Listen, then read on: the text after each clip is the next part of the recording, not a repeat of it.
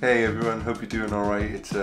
It's a beautiful day out there at the moment. It's quite changeable right now. I've got my dog here at my feet and there's a fly going around in the living room and she keeps jumping. There she goes, every 2 seconds. So if you suddenly hear a big noise, it's my dog barking at a fly that she would not hurt even if she could. But anyway, I'm working on an idea for Saturday for the festival.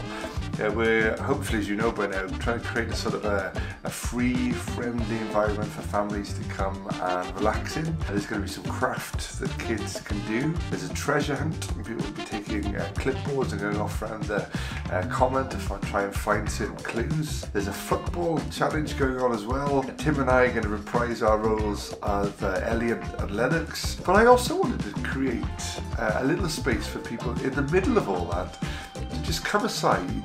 It's called Visions, and the idea is quite simple. 6 really bright, colourful images and 2 questions. Which one of these images best kind of captures your idea, your image of God? And there's a range. Some would look positive to some people, some might look negative. They're all sort of kind of open to interpretation, and that's sort of the point. That's the power of the arts, isn't it? Is that people respond to it in different ways.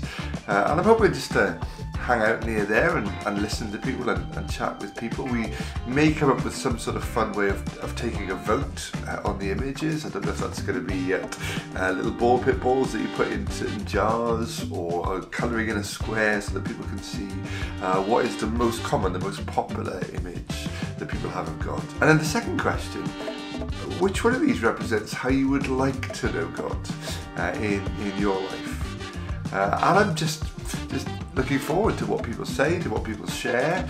I also want to have a little box where people can fill out a little slip of paper in case there's not one that really represents what they think of God or how they'd like to know God, but they have more thoughts about that. And I like the idea because very often we presume that people are coming from a certain angle or from a certain place.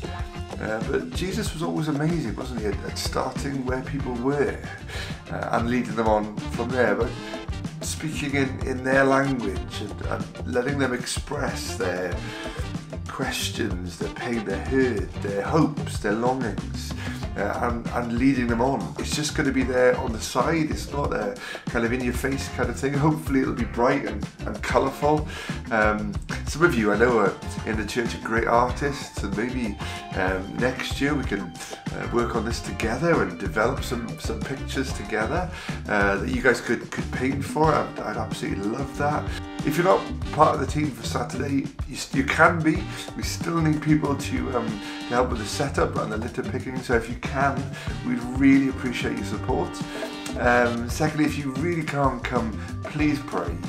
Please just pray that people meet Jesus. Somehow people see something of Jesus in how we're serving, in how we are with each other, in the welcome that they receive, in little moments, in little conversations like this.